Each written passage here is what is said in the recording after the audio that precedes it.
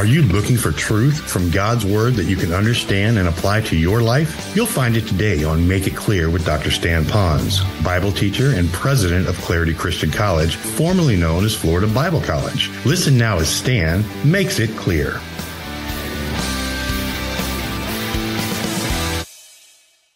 And have a different lifestyle. It's all because Jesus Christ paid my sin debt. Do I hear an amen on that? Now, when he died, he just didn't die like his heart stopped beating. He died a horrible, brutal, mocking court scene. Then his body was so marred that Scripture says you wouldn't even recognize him. And then he died up there on this cross a horrible way with so much embarrassment because he loved you and me. You know, I've done this so many times, but since we got some in the ministry here, watch how I do this and you use it as well, okay? Watch carefully. Let my right hand represent you and me, and my wallet represents sin. The Bible says we're all sinners. We inherited that lifestyle and that sin from our forefathers and from Adam, so we got it from them. Can't get rid of it. That's it. No matter what kind of a father, your mother you had, you still have that sin. The Bible says because I'm a sinner like this, I'm destined to be separated from Him by nature and choice forever in hell. The Bible says to go to heaven, I've got to be perfect, but I'm not. I have sin on me. The Bible says no good deed I do myself will get to heaven. Over and over again, it's not by my works. Let my left hand represent God who took on flesh, nothing on it to represent sin because He was sinless. I have a wallet on my right hand to represent sin because I'm sinful. So are you, so is everyone in the world. And my sin separates me from Him, separates me from heaven. That's Old Testament, New Testament. It's all over there. Now watch what happens. The Bible says that Jesus Christ ransomed us. He was without spot or blemish because Old Testament type said that when that lamb was to be sacrificed, there could be no blemish. You couldn't give an old lamb that was kind of broken and had mange. And we don't need it. Probably won't taste good anywhere. Let's sacrifice that to God. No, we were to take the best that we could, and Jesus was the best without spot and blemish. And when He died, look what He did. His blood was shed. He took all my sin on Himself. Not part of my sin, but all of my sin. We don't pay for part sin. He doesn't pay for part sin. He took all my sin on Himself. He died and He rose again. Now, by what He did, that's the beginning of the motivation for me to think, behave, and to have a whole new lifestyle. It's not about me. And yeah, God promises rewards, and God promises never to leave us. But at the same time, it's all because He died for me. So I don't care what I have to go through. It's worth it because of what He did for me. Is there a witness on that? I'm telling you, that's my motivation, because with all of that, He didn't do it begrudgingly. He said, I love you. I want you in heaven. I have a better lifestyle for you. I have to do this for you so you can have all of this. And He was so motivated by love. So let's look at number 3. Because Jesus paid a price for you. He paid a price for you and me. Nothing I could ever do could ever earn eternal life. So all this holiness is not so that I have eternal life. It's because He gave me eternal life. Some of you, maybe this might help you. Do you remember years ago when there was the earthquake in California? Do you remember that freeway bridge? I forget what bridge it was. You all know. Was it Oakland Bridge or one of those bridges? It caved in with the cars that were kind of pancaked underneath, and there was like an opening there, and some of the cars were sliding down. If any of you remember any of that, say, uh-huh. Okay. Now, what I'm saying is that we're going through life, diddly-bopping through life, okay? The bridge has already been broken. That bridge was way long gone, okay? But we're diddly-bopping through life thinking we're on a freeway to good things. And all of a sudden, we come to that end of that freeway. And by God's grace, we didn't die yet. That's huge. By God's grace, you that are on the outside wanting to be on the inside, you haven't died yet. God loved you that much. He kept you alive. And He brought you to hear this message where this bridge is right here.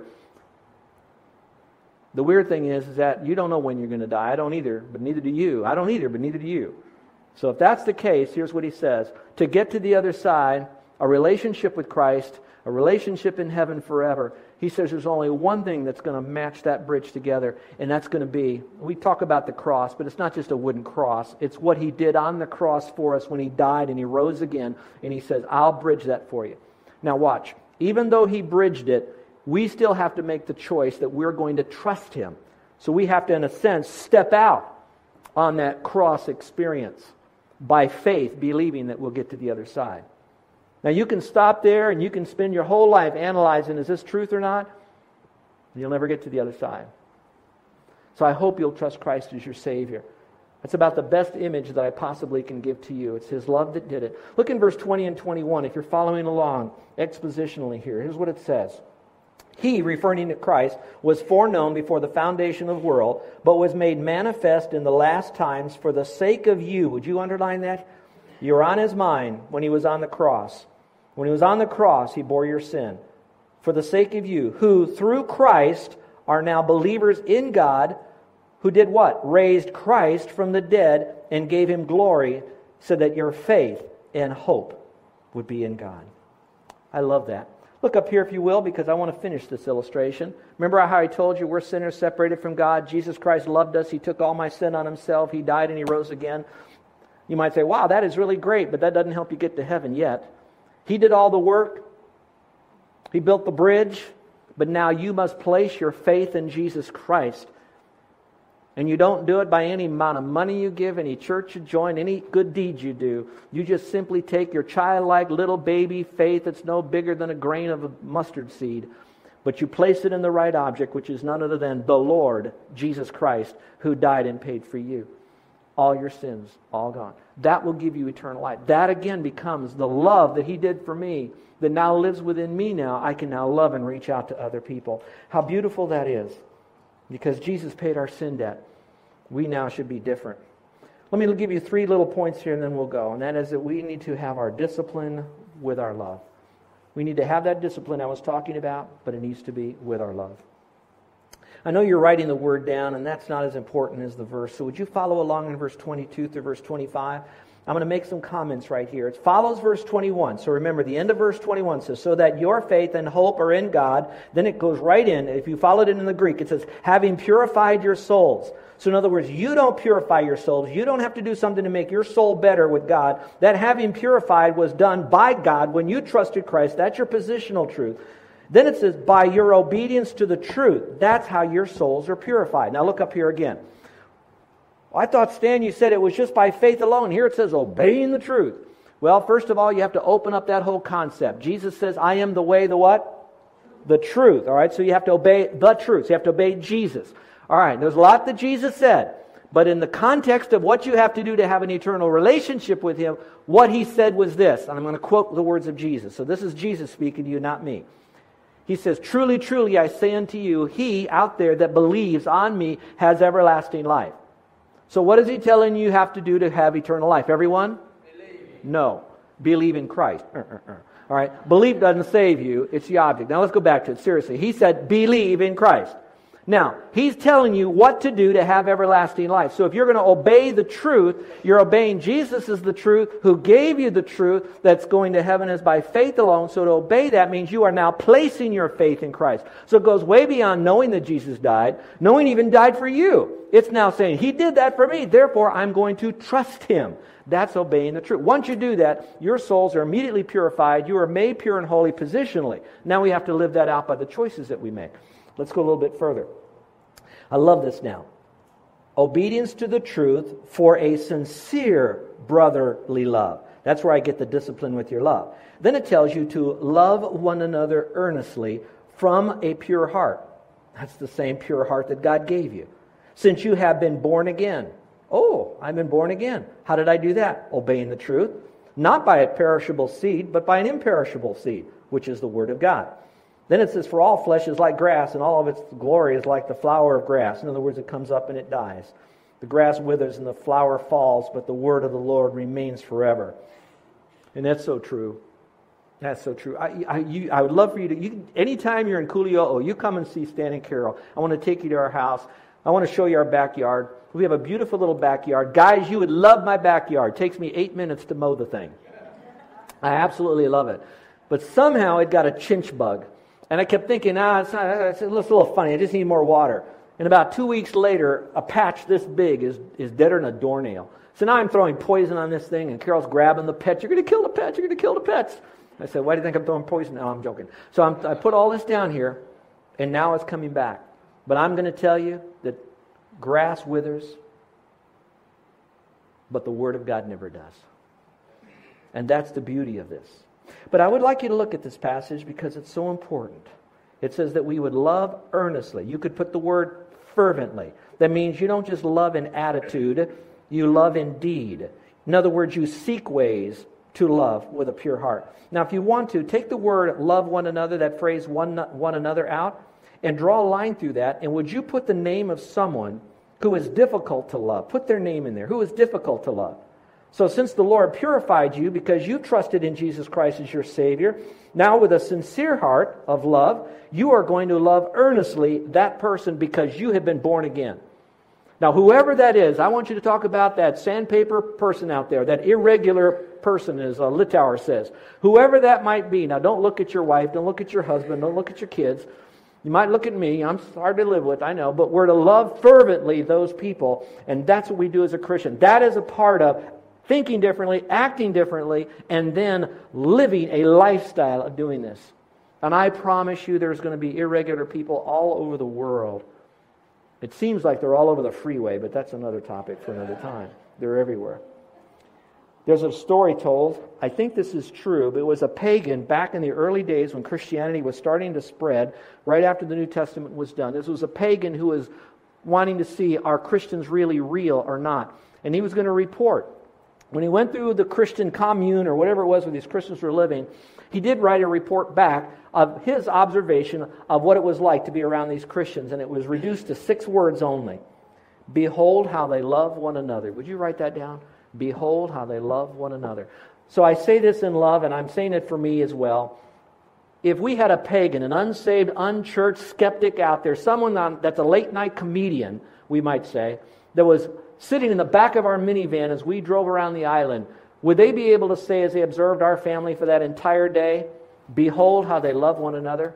If they were outside of a door in a meeting that we were having as Christians, would they be able to say, behold how they love one another? When you are busy in your neighborhood with your little groups that you might have, whether it's a club, a committee, a team, if there was a pagan there, would they say, behold how they love one another? I would like that to be of our church. We might not have fancy building, we don't have a lot of fancy stuff here, but one thing we can have the love of God here. And now let me back up a little bit. I am so glad there is so much love in this church. So it's not really an indictment that you don't. So it's not, I'm not giving you an antibiotic because you don't love. What I'm really doing is giving you a vitamin so you continue to love. Amen? All right, let's go on. So you do want to love one another, and I hope that you'll do that. The second is to be disciplined with our words. Woo! I love that because loving is kind of neat. We have to kind of love one another, but it doesn't really articulate it as well as the rest of this verse. It says, so, that means built on what we just said from Scripture. So, put away from you all malice. So underline the word all, and then circle the word malice. And then it says, and all deceit. Underline the word all, circle the word deceit. And then hypocrisy, circle the word hypocrisy. And envy, circle the word envy. And slander, circle the word slander. Now I know that these are not all words, but often our love will be displayed verbally by how we communicate. In most of these, you will see malice can be done in a very evil way with our tongue. With our deceit, we might not tell the whole truth. Hypocrisy, we come in and we tell everybody we really love them, we really love them. Behind their backs, we talk about them. With envy. And then, of course, with slander. Tearing down another person's reputation, whether it's truth or not, just so that that person is less. And so it goes all through this. And so again, if my life is going to change, I'm going to make a disciplined choice of fervently loving people. And maybe the first place it's going to show is how I communicate. And then finally, discipline with our desire for God's Word. I'm so glad how the next chapter really begins with this, but at the same time, it's all connected together because man put in the chapters and verses. So it's all flowing together in the mind of God for us to know as a whole body of truth. So here's what he says. Our desire for the Word of God. Like newborn infants, long for the pure spiritual milk, that by it you may grow up into salvation. Now, that's not talking about that you'll grow up to be saved. It's kind of like you're in it, and now you grow in it. Circle the word long for, thirsty for. Are we really drunk for God's Word? I don't know. I told you a long time ago that when Carol, she led me to the Lord. We weren't dating, but she gave me my first Bible.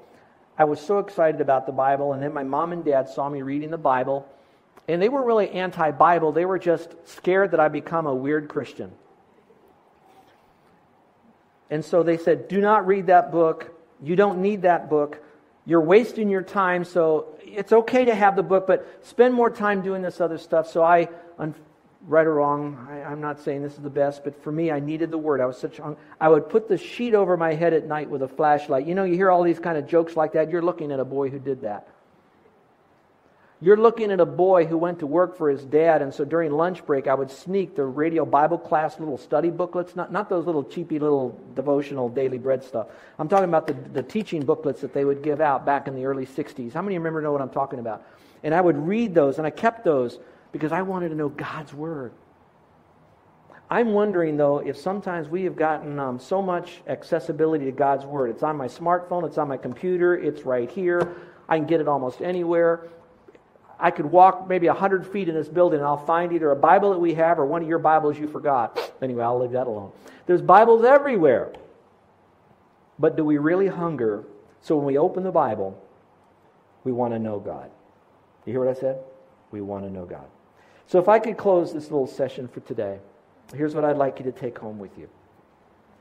We're going to have problems in this world, but that's okay. And so God wants us to think differently. And based on that new thought pattern, because of Christ, He wants us to behave differently. And frankly, when we behave differently, it is highly probable that you will even have more trials in this life. When you decide to take a stand for honesty, decency, and integrity, and let me say it more frankly, when you decide to really go public for Jesus, when you come out of the closet for Jesus, you're going to have some of those trials. But God also says that we need to have a different lifestyle. And that lifestyle needs to be one that's born out of real love. His love for us, in us, and because of Him, for others. And it'll show up in our conversation. That we won't speak negatively. And I wish I had time to say that we'd speak positively to build up.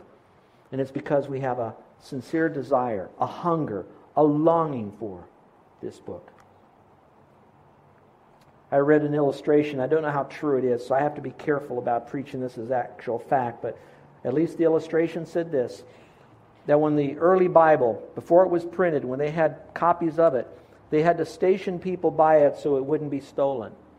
And then when it went up into some religions, and they certainly had it, then only certain religious leaders were allowed to have a Bible and to be able to speak it to the people. And I think some of you know what I'm trying to say kindly. And now, we have so much accessibility to the Bible, we're kind of like, we're drunk on the Bible. I mean, it's not like we've had so much. And I pray that that's not the case. I pray that you will hunger for the Word. If you say, well, Pastor, I struggle with that. How will I have more hunger for the Word? Simple as pie. When you humble yourself and you recognize how needy we really are, when we look at the world that God has left us in a world that desperately needs Christ, that is so complicated and convoluted that we cannot do it apart from God's Word. When we have that commitment to Christ and to His cause, Christ first, cause second, it will bring out a supernatural response to have more of this book.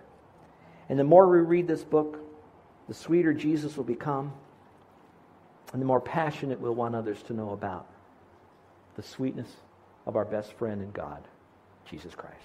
Let's pray, shall we? With every head bowed and every eye closed. Did God speak to you today? He screamed at me when I was putting this together, doing the research for this and reading commentaries. I guess I was so convicted by it because I saw how easy it is for me to be a Christian for so long and know all this stuff. Yeah, He wants me to think differently. I already know that. Yeah, I know I got to behave differently. And I am. Listen, I'm not like the world, you know. Yeah, I have a different lifestyle. That's true. I do that. I don't drink or smoke or chew and that kind of stuff. I don't do drugs, and I'm not running around with women and all that. But I was really confronted with the reality of it all, that God wants something so much more for me. And I have to let the Lord speak to me through this passage. And when He did it, it was because I went back to the portion that said, Jesus died on the cross for me.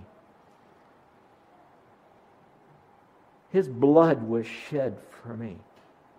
And it wasn't just that salvation in the past, it was that progressive spiritual growth for today.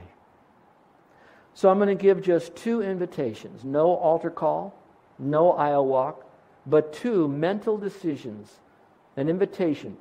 First of all, for those of you that are saying, I am ready to become a Christian. I know that becoming a Christian, I will inherently take on more trials and challenges. Immediately, it might start with my family when they find out about it. When at work, they see me not laugh at their jokes and perhaps not prevaricate. When I'm more honest, I know that I'm going to get a little hee-haw back. But that's all right. I'm ready for that because I want my sins forgiven. I want a home in heaven. I want an eternal relationship with Jesus where He'll never leave me nor forsake me. I've always wanted to live better with other people, but I didn't know how to do that. I didn't know where it began. It begins at the cross. The work was done for you. You need to trust Him. So would you simply say this to the Lord? Lord, I know I'm a sinner. I know I deserve to spend eternity separated from You in a horrible place that the Bible calls hell. But Lord, You said You'd take me into Your forever family and You'll never cast me out, and I'll have eternal life and that relationship because of what You did for me on the cross. So Lord, I'm going to trust that work You did for me on the cross was enough. I'm going to trust Your word that says that if I trust in You, that You'll forgive me of all sin, and You're a God who cannot lie. So Lord, I am relying totally on You for not only the forgiveness of my sin, but that You'll take me into Your forever family and give me this new life. And I want to be different. So Lord, I'm trusting in You to do that. That's the first invitation. Are any of you ready to make that choice right now? Has the Holy Spirit already begun the work in you where you're ready to trust Him? And if you're ready to do that, do it right now. Do it right now. Now, if you're doing that in your heart to the Lord, I believe Jesus died for me. I'm trusting in You, Lord. Then I want you to know that I'd like to pray for you as your friend and perhaps pastor. And when I pray for you, I'm not going to have you stand up, come forward. I'm not going to do anything outwardly because it's a private thing right now. But I want to pray for you. And when I pray for you, I won't mention your name in my prayer. I won't come back to you where you're in the aisle out there in a chair. I won't touch you. I'm just going to lift you up as a new brother or sister in Christ in prayer. That's all. I'll just say, God bless you, and I'll take you to the Lord. So is there anyone in here today that would say to me, today was the day that I trusted Christ as my Savior. I was born again into God's family. And so, Pastor, pray for me. I've trusted Christ as my only hope to heaven. Would you slip up your hand? Is there anyone at all? Put it up right now, real high so I can see it. Anyone at all? Never done it before. Do it right now. All right. Now, Christians, the second invitation is for us. This is an invitation that the Lord also is, perhaps, I don't know if it's an invitation or not, but He's wanting us to make a choice. Are some of you sensing that you have not been a whole lot different than the world? Maybe you're the best that you can be as a best non-Christian. That's all right. But at the same time, that non-Christian will never tell others how to have eternal life. That non-Christian will never take a stand for Christian principles. Can never do it for the long haul or be sustained. And you're now ready to say, you know what, Pastor, I am now ready to make the Lord of my life. Not to be saved, but because I am. I want today, from today forward, I am now asking the Lord to help me to think and act differently because I want a different lifestyle because of what Jesus did for me on the cross. Pastor, pray for me because today is the day that I do want to be different. And I'm asking God to help me to live out that holiness that's already in Him, that now is in me through Him to others. Pastor, pray for me. I've got some work to do on loving others. I have some work to do on the way I communicate. I have some work to do on my passion for the Word. Would you pray for me now? Would you put up your hand right now? I'd like to pray for you. Anyone? Put it up real high. Amen. Amen. Now, you don't have to raise your hand. You can make that thing. It's really between you and the Lord anyway. This is just for those who would like for me to pray for them. Our Father, we do humble ourselves before You, and I pray that You now, the Holy Spirit, will take the Word of God and speak to our heart and to our mind and let us know what area is out of order, what area are we now becoming more like the world in, and we need to kind of come back again and have that biblical and Christian, not just worldview, but lifestyle. So help us, Father, now to live this life of separation unto You from the inside out because we love You. In Jesus' name, amen.